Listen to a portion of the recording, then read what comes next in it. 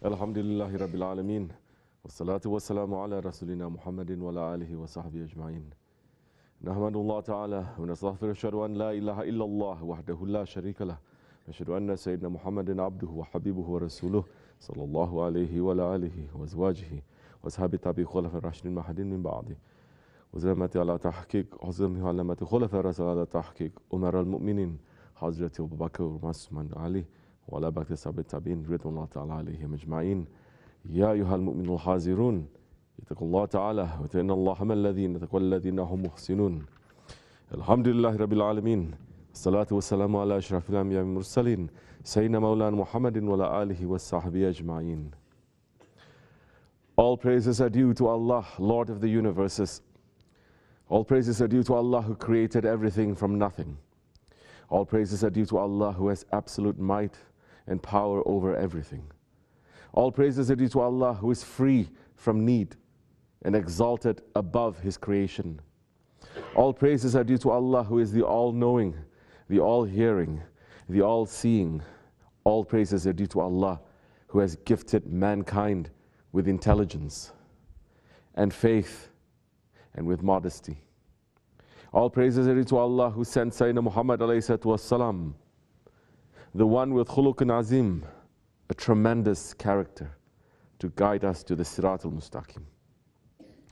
And may all peace and blessings be upon the guiding lamp, the intercessor for mankind, the helper of the ummah, the beloved of the Lord of the worlds, the Padishah of the universes, Sayyidina Muhammad ﷺ. May peace and blessings be upon his noble family and blessed companions, especially upon the four Khulafa Rashidin, Hazrat Abu Bakr Siddiq, Hazrat Umar al-Faruq, Hazrat Osman al-Ghani, and Hazrat Ali al-Murtaza, and all those who follow them until the last day. O believers, what is the foundation of our faith? When a building is built upon a strong foundation, it can withstand the winds and the hurricanes and whatever that hits it.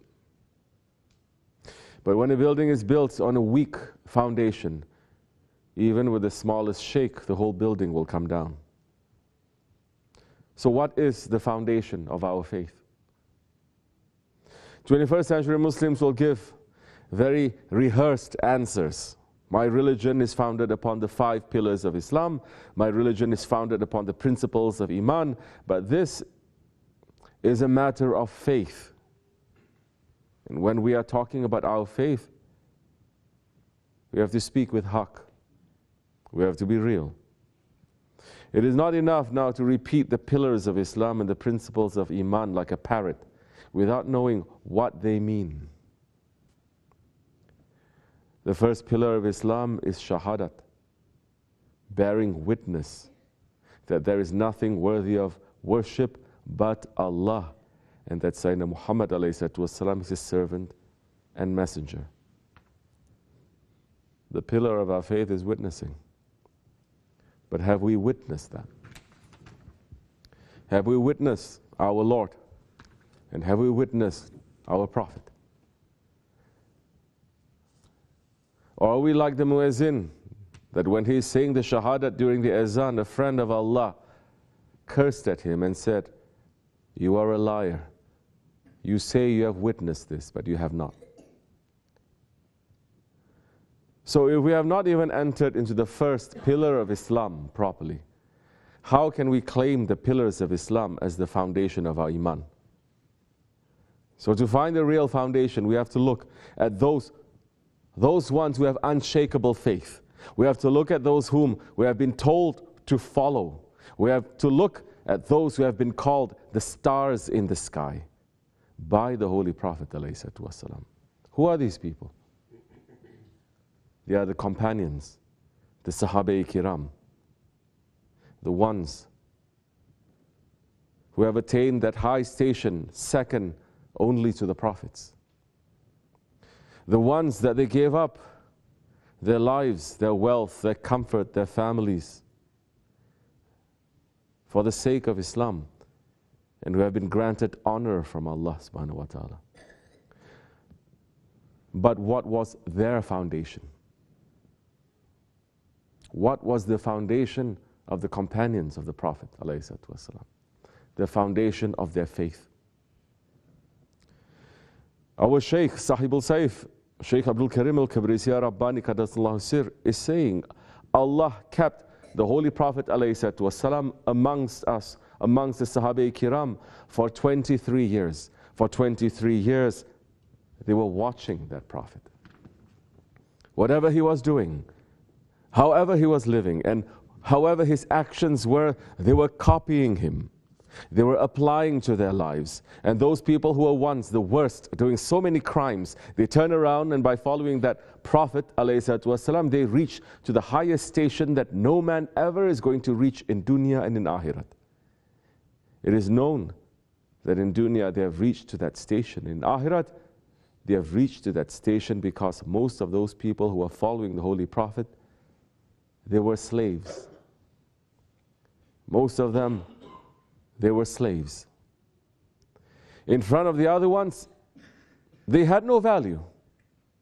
Their value was that other people were buying them and they were being sold.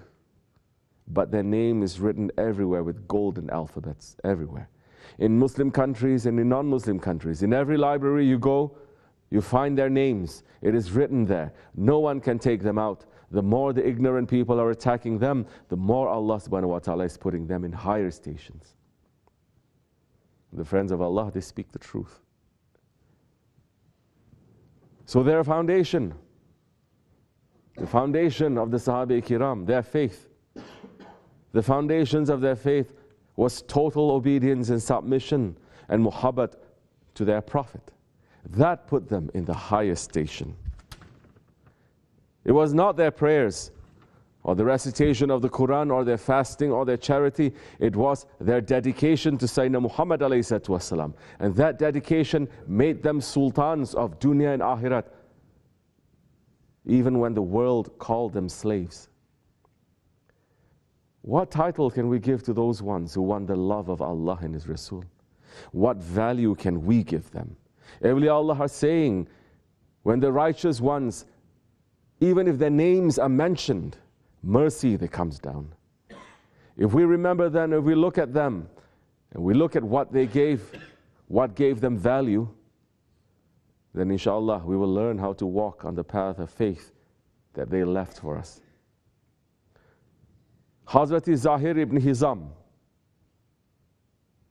look at his life, remember him. Hazrat Zahir ibn Hizam, he was a simple man. He was a Bedouin living in the desert. And the hadith is mentioning that he was not a handsome person. He used to come to Medina once in a while, but whenever he entered Medina, he would bring a simple gift, like cheese or butter, to give to the Holy Prophet ﷺ. And because of that simple adab, Holy Prophet ﷺ loved him. Holy Prophet said about him, Zahir is our Bedouin, and we are his city people. Once Hazrat Zahir came to Medina to sell some items in the bazaar, and the Holy Prophet saw them. Holy Prophet hugged Zahir from the back and put his blessed hands over Hazrat Zahir's eyes. Hazrat Zahir, he was surprised. And he was saying, let me go. Who is this? When he turned around and saw the Holy Prophet ﷺ, he immediately ran to hug the Prophet more tightly. And the Prophet then started to say to the people in the bazaar jokingly, who wants to buy this slave from me? And Hazrat Zahir, who was rejected by the world for his looks, for his poverty, for his simplicity, he said to the Holy Prophet, Ya Rasulullah, I'm unsellable. Nobody wants to buy me. And Sayyid al-Kainat, Hazrat Muhammad Mustafa ﷺ said to him, but with Allah, you are not unsellable. You are precious to Allah. What gave him that title? Simple adab, simple love, sincerity, devotion to the Messenger of Allah subhanahu wa ta'ala. Remember Hazrati Julaybib. Hazrati Julaybib. He was a person in the worst situation in Jahil Arabia. Even his name is showing that he was disabled, because it means, Julaybib means the dwarf. Nobody knew where Hazrati Julaybib came from. Nobody knew his mother. Nobody knew his father. And so he lived in that tribal society with no tribe, without any protection. But he loved the Holy Prophet. And in one of the battles, Hazrat Julaybib was from amongst those who went on the battlefield for the sake of Allah and His Prophet. After the battle, everyone was looking to see if their relatives were all right. So the Holy Prophet asked them, "Have you lost anyone?" And some people gave the names of their close relatives. He asked again, "Have you lost anyone?" And again, people gave the names of only their family members. He asked them again. And the people again gave names of the people they had kinship with. And Holy Prophet said, "You lost your families, but I lost my Julaybib. Go and look for him in the Maidan." When they found Hazrati Julaybib, they saw that his martyred body, he was cut up. And next to him were the bodies of 7 enemies he had finished before he was being martyred. When the Holy Prophet went to see Hazrati Julaybib, he said, "He fought 7 and then he was martyred. He is mine and I'm his. He is mine and I'm his. He is mine and I am his." And the Holy Prophet ﷺ lifted his short, small body in his own arms and buried Hazrati Julaybib himself. These are the people who are the strangers, who were rejected by society. But they were not rejected by Allah and His Prophet. The Holy Prophet ﷺ says that he belonged to them, and they belong to the Prophet. They did not gain this value from anything other than their obedience and their submission and their simple faith to their Prophet. In front of the Holy Prophet ﷺ, it was not lineage or wealth or power that was important. It was taqwa. It was love. That is why it is said, Abu Lahab, who had the same lineage as the Holy Prophet ﷺ, but rejected the Holy Prophet, is called the father of fire, while those who did not even know their lineage belongs to the Holy Prophet, and he belongs to them. This is the beauty of Islam. The value inside the ummah, inside the community of Islam, inside the Jamaat, it comes from an individual's dedication to the Holy Prophet. Inside the Jamaat of a Shaykh, the value comes from those who are showing the obedience and submission to the Shaykh in the same way that the Sahabis showed obedience and submission to the Holy Prophet ﷺ.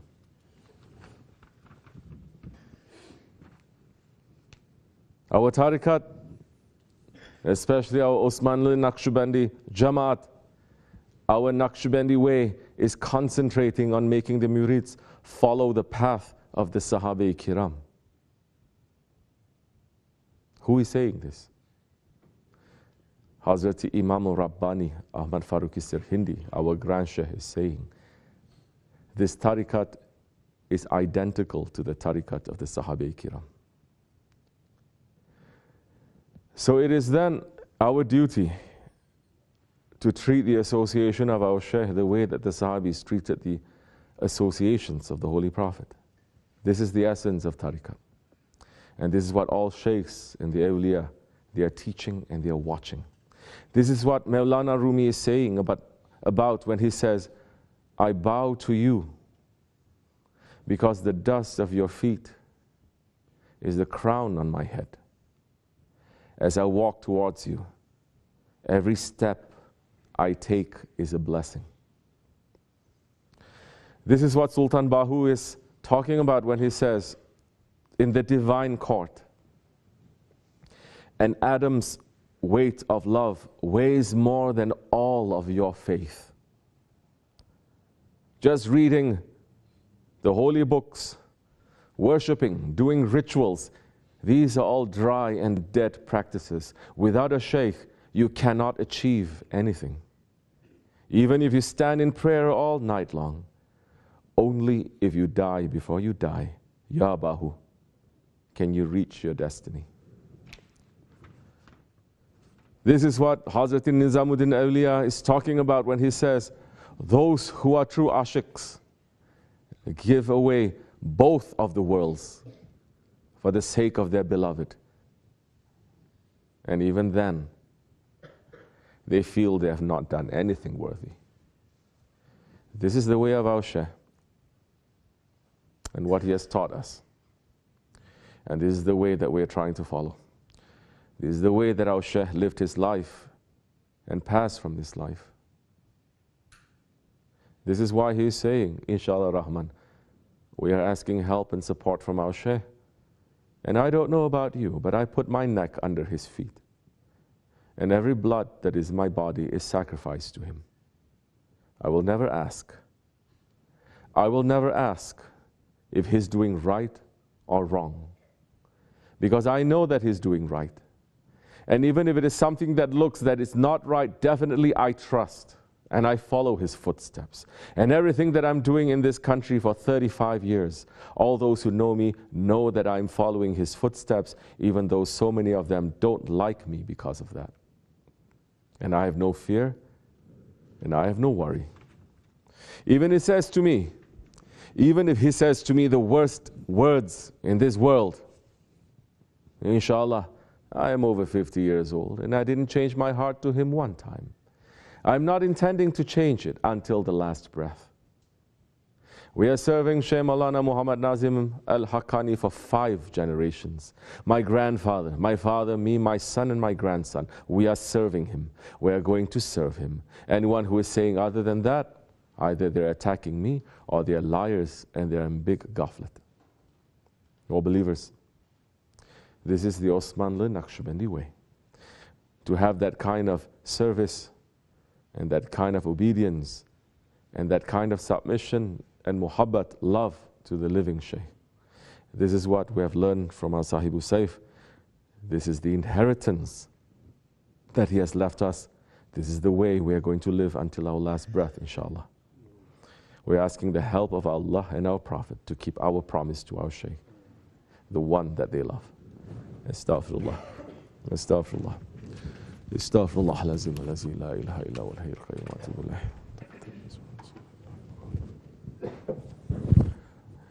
لا إله إلا الله وحده لا شريك له له الملك والحمد لكل شيء قدير لا إله إلا الله وحده لا شريك له له الملك والحمد لكل شيء قدير لا إله إلا الله وحده لا شريك له له الملك والحمد لكل شيء قدير لا إله إلا أنت سبحانك من الظالمين لا إله إلا أنت سبحانك من الظالمين لا إله إلا أنت سبحانك من الظالمين سبحان القدوس ربنا رب الملائكة والروح سبحان القدوس ربنا رب الملائكة سبحان القدوس ربنا إن دين عند الله الإسلام قام الصلاة بسم الله الله أكبر الله أكبر الله أكبر